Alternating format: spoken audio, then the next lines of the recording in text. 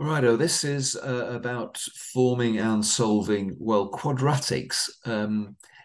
We apply the same principles really to forming and solving all sorts of equations, whether linear, exponential, or all sorts of things you may not have heard of.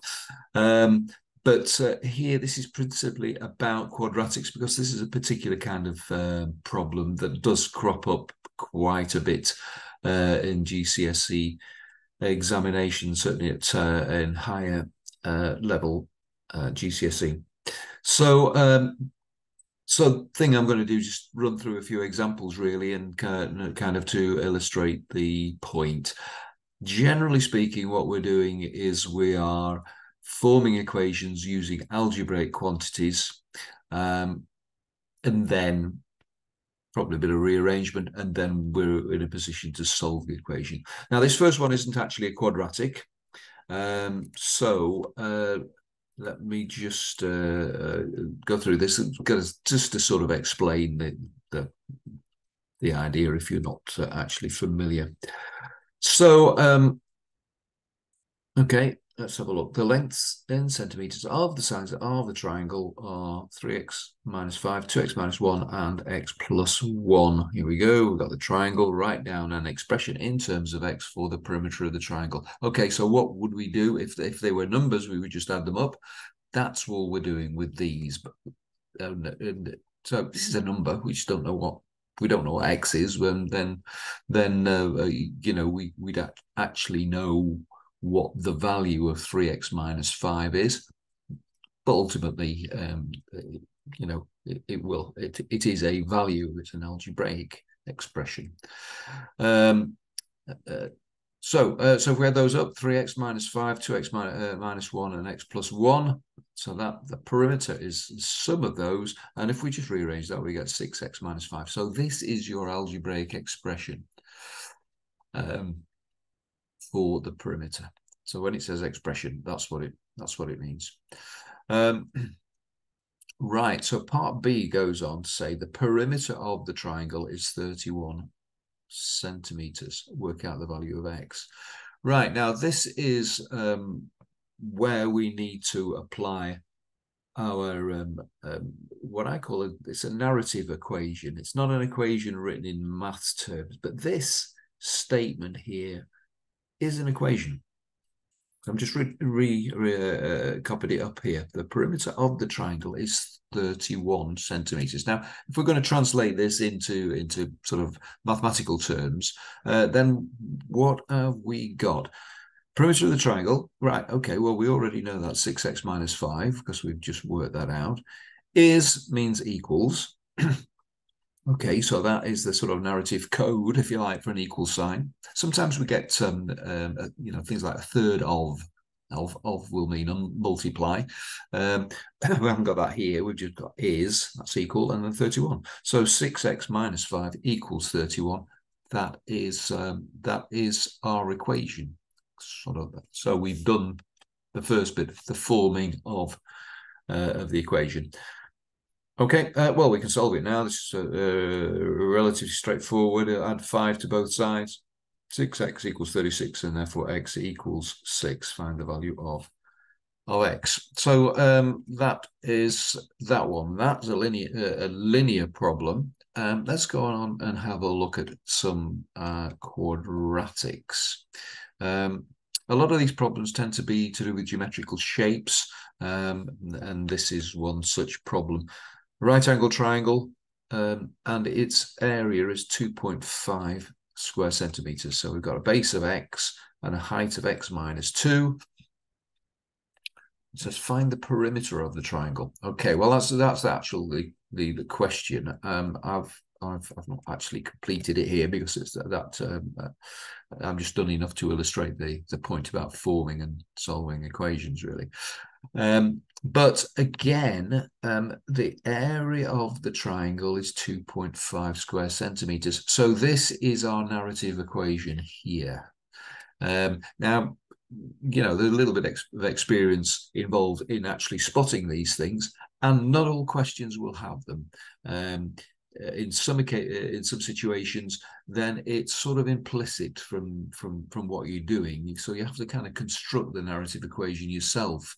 Other equations, there may be more than one. But typically, we've got this situation here. The area of the triangle is 2.5 square centimeters brought up here. Right, okay, the area of a triangle, well, the area of a triangle is half base times height. And that's the is the equals, and the 2.5.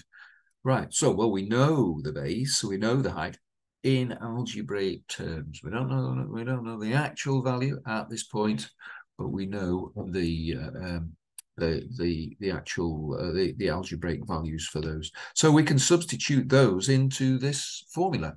So we've got half times x minus 2 equals 2.5. If we multiply that through, we're going to multiply by 2, and then expand it, we're going to get this equation. So here is your equation. That is the equation formed. And interestingly, this one is a quadratic, of course.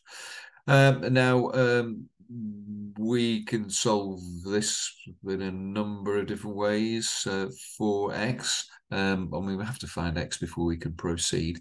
Basically, I just put these numbers into the calculator and come up with this solution. There is also a negative solution, but clearly x can't be negative.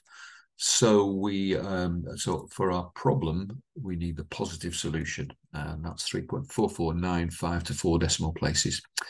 Right, the problem actually goes on to say find the perimeter, so we have to do a bit more work really before we can actually answer this, because we have to apply Pythagoras' theorem in order to work out this hypotenuse. So we can do that because we know x, we know this, and therefore we know the length of this height here, because it's going to be 2 less, in other words 1.4495.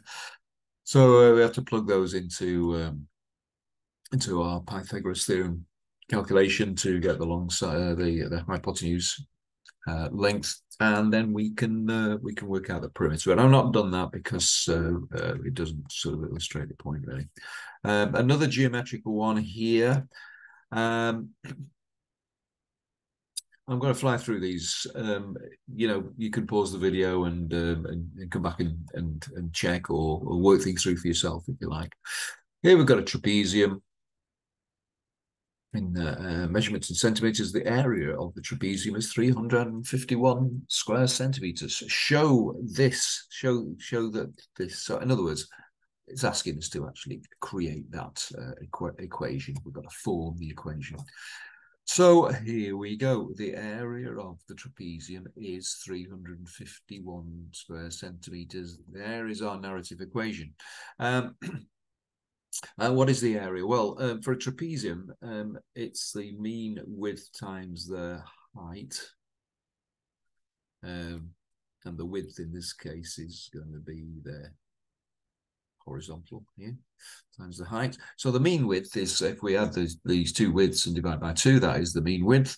X minus 4 plus x minus 4 plus x plus 5, all divided by 2. That is the mean width. If you're not convinced that that is the formula for the area of a trapezium, then you probably need to go away and check that. But that's what we're doing. It's almost like we've got a rectangle which kind of comes up to here and down there. So these two, there's a trade-off here between these two bits. Anyway, equals that.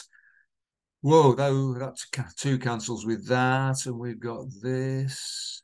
Rearrange that, and lo and behold, we've got our equation. So that really is that's the kind of the question sort of completed. I've gone on and actually found the actual solutions again. This calculator brought into use here, and again, as if there is a negative in the quadratic, then you're going to find one of the solutions is negative, or at least maybe 2, and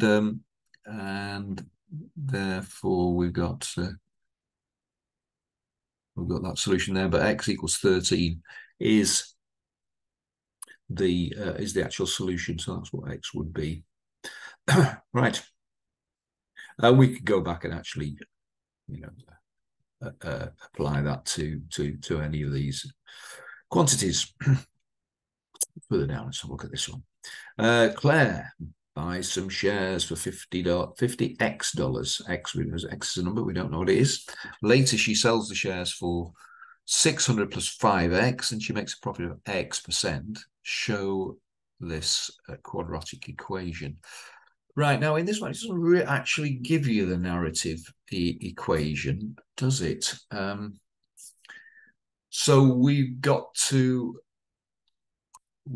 kind of spot which one we need. Now, in this case, what we're talking about is the profit percentage equation. We just know that to be, it's the sale minus the cost. So that is the actual profit. Yeah, what we sell the shares for and what we bought them for, that is the actual profit. But the profit percentage, we basically have to divide by the cost, and then to make a percentage, we have to multiply by 100. So that is the narrative equation, which in this case we have to kind of construct. Now we can basically kind of work it from there, because we know what this is, the profit percentage. We know it's in algebraic terms. Yeah, okay, we don't know the number yet, but we know it in algebraic terms because it says X%, so profit percentage is X. And then we've got the sale value, we've got the cost value in twice in this formula, times 100. Right, okay, we've done the hard work now. We multiply both sides by 50x squared. And basically do a bit of rearrangement. We're going to divide by 50 here. And then rearrange all that. We're going to end up with this x squared plus 90x minus 1200. And of course it says solve it and find the value of x correct to 3 significant figures. So again, we've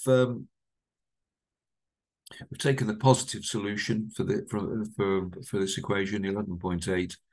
X equals 11.8. And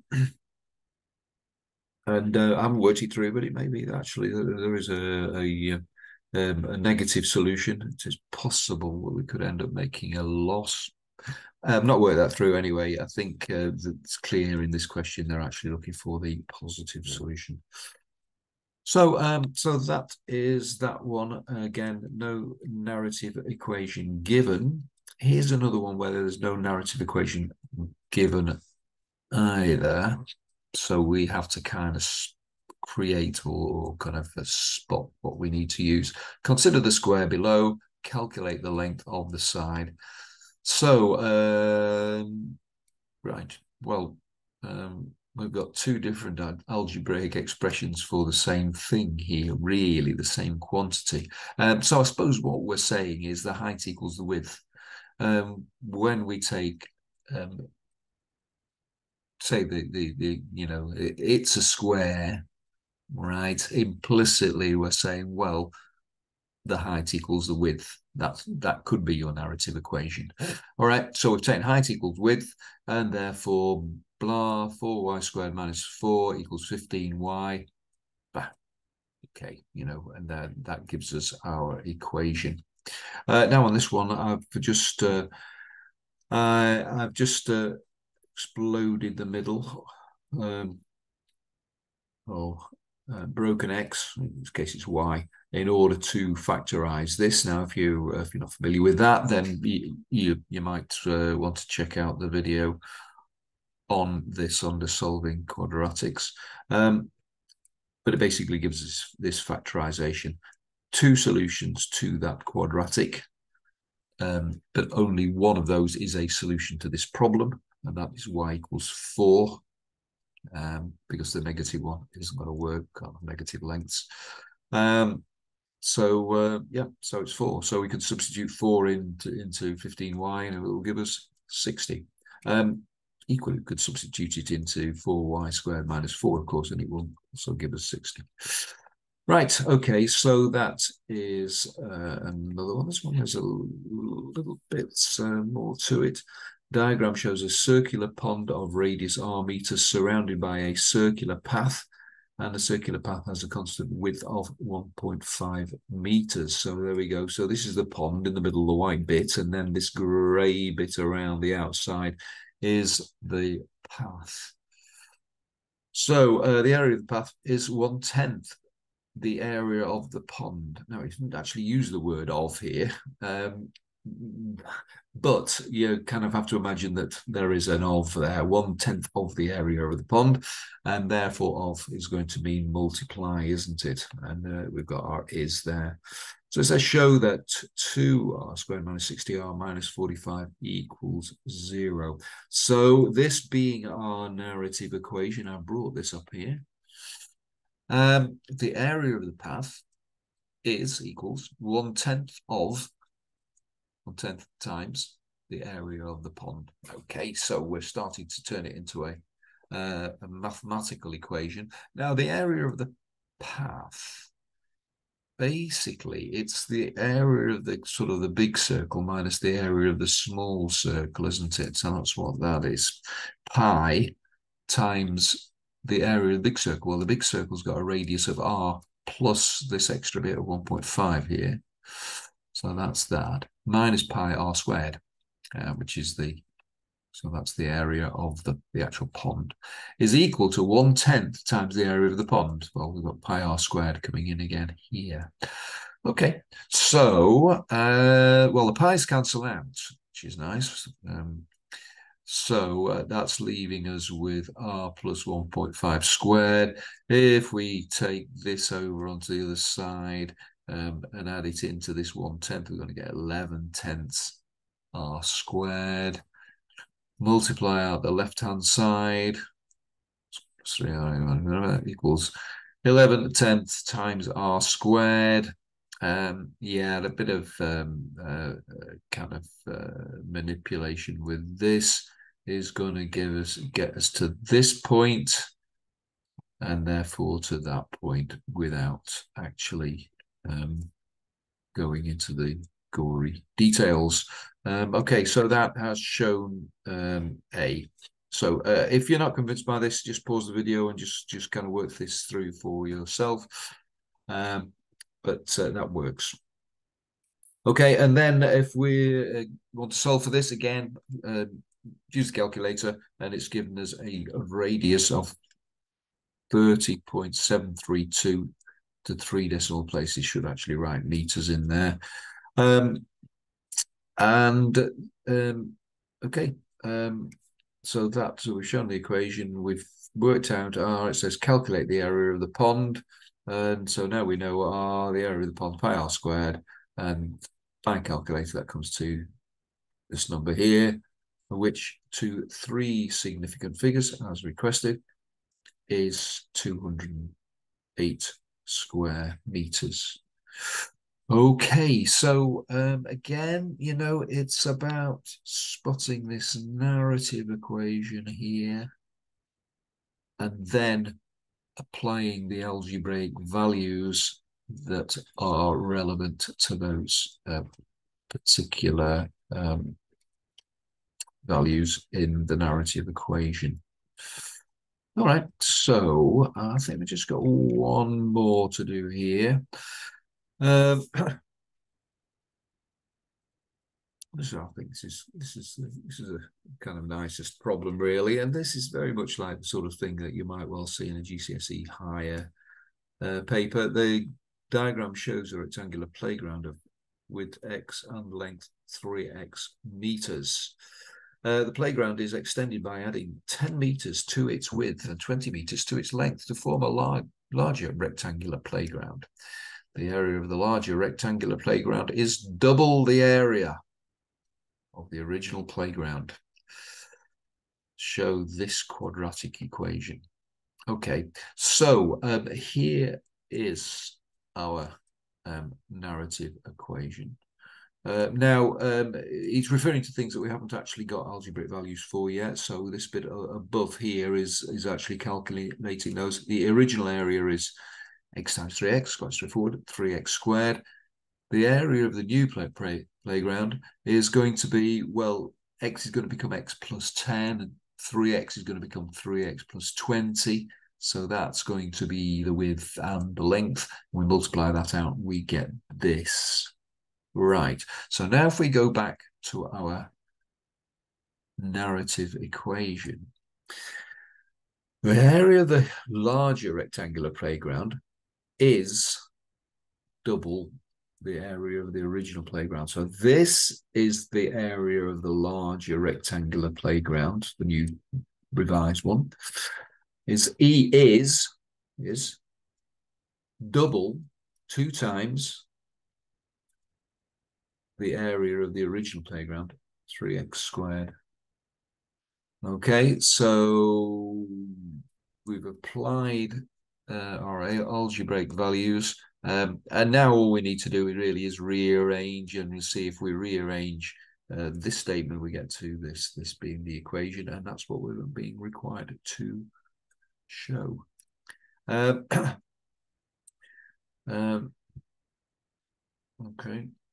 and right, so then part B says calculate the area of the original playground. Well, you know, as usual with these things, we've got to actually solve for the unknown being x.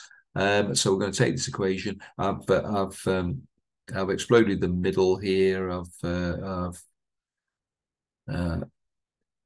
split up the x's like this. Again, see the video on this if you want to know how. This is my little bit of working at the side to help me do that. So factorize like this, and we end up with this factorization: x minus 20 into 3x plus 10 equals 0. Again, we've got a negative solution to this equation, but there's only one solution that pertains to our problem, and that is x equals 20. So if we're to calculate the area of the original playground, knowing now that x is equal to 20, then obviously we've got a playground of width 20 and length 60, 3 times 20. And therefore the area of the original playground is 1,200 square meters. So there we go. I think that was probably the best way to actually do this problem, is to do some examples. So there's a few variations there. Narrative equations, the code words in the narrative equations like is of 2 times. These are the things we've seen. And sometimes when there isn't actually a narrative equation, but we have to create it. Those are the harder ones in actual fact. But hopefully that has helped you to do these. And as I say, we can apply this idea not only to quadratics but to linear equations and all sorts of other situations as well. So hopefully that's been useful. Thanks for listening.